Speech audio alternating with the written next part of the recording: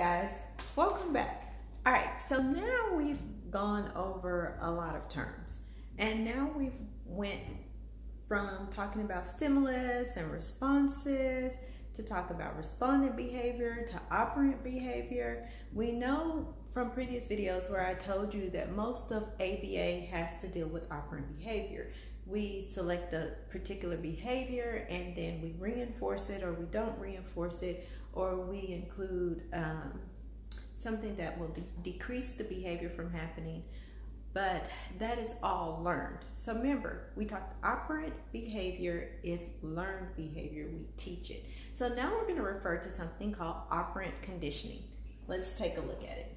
So operant conditioning, it's a process and selective effect of consequences on behavior. So you're selecting which consequence the behavior is going to come in contact with. Remember that operant behaviors are three-term contingency, which is A, B, C, antecedent, behavior, consequence. If you have an antecedent, then you're going to have some type of response or behavior, then you're going to have some type of consequence. With operant behavior, you're learning from whatever the consequence is after the behavior. So remember that the antecedent stimuli comes before the behavior, and the consequence happens after the behavior. So in order for an individual to learn, they're going to have two other terms that we're going to come into contact with. We're going to talk about reinforcement, which you kind of have an idea. We talked a little bit about it already.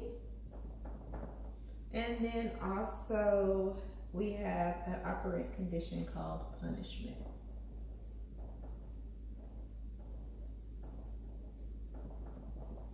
So these are some terms that you'll need to be familiar with, and a lot of times they're used incorrectly. So when we're talking about reinforcement in ABA, we're simply talking about whether or not the future behavior increases or either it decreases, okay? So reinforcement is said to increase a future response. So reinforcement is going to increase the response or increase the behavior odds of happening again. So reinforcement increases future behavior, not the behavior. The behavior's already happened. Remember, it happened before the consequence. So that means you are waiting for it to happen again in the future to see if it worked, what you implemented worked, or if what you implemented they discriminated and learned from, okay?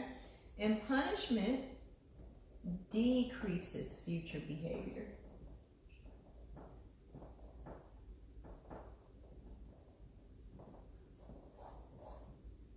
Response or behavior.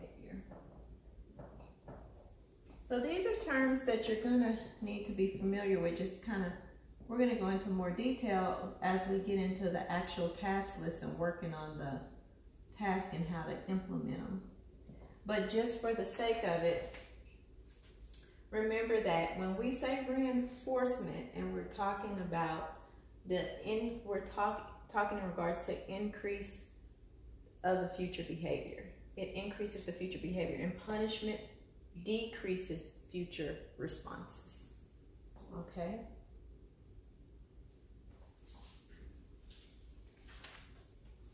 So I'm gonna let you look at it for a second. You probably have like 100 questions. Now, they fall under the consequence again because the behavior has to happen first. If we have a behavior, then the consequence is going to determine whether they come into if they come into contact with reinforcement, most likely the behavior will happen again in the future. And if they come into contact with punishment, most likely the behavior will decrease in the future. So let's do an example so you'll understand what I'm saying. So let's do this example. Let's use mom again. Let's say, Mom, the behavior was asking for the cookie. receive the cookie.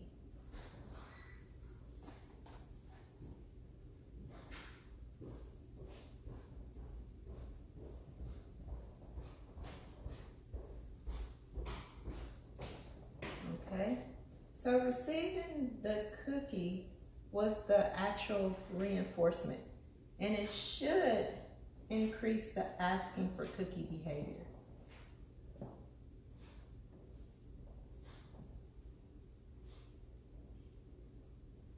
Okay, so did we expect that next time in the future he'll keep continuing to ask mom for the cookie? Okay, so grandma, we're going to change it up here just a little bit. He's still asking for the cookie, but instead grandma tells him to, you're not getting a cookie, go sit down. So she gives him like a reprimand. You're not getting a cookie.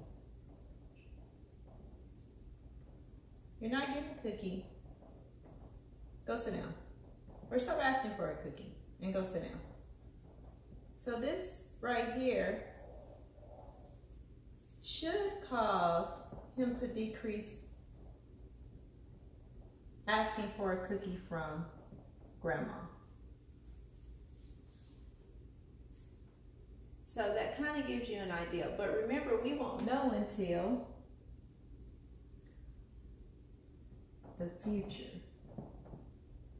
We won't know until he gets a chance to come into contact with the stimulus, which is mom, or come into contact with the stimulus with grandma, which could be the next day, which could be in a couple of hours, just depending on other variables. But for the sake of this, just remember that operant condition is the process and selective effect of the consequence on the behavior. The consequence of the behavior terms are going to be reinforcement and punishment. If the person comes into contact with something that's great and it's reinforcing, it'll increase the probability in the future that that same behavior is going to occur again. If they come into contact with something that's not great for them or the experience sucked, then it's going to decrease the future that they would do that same behavior. So I hope that kind of made sense to you. Hang in there. We got a couple of more basic concept terms we're going to go over, and then we'll start to work on the things in your task list.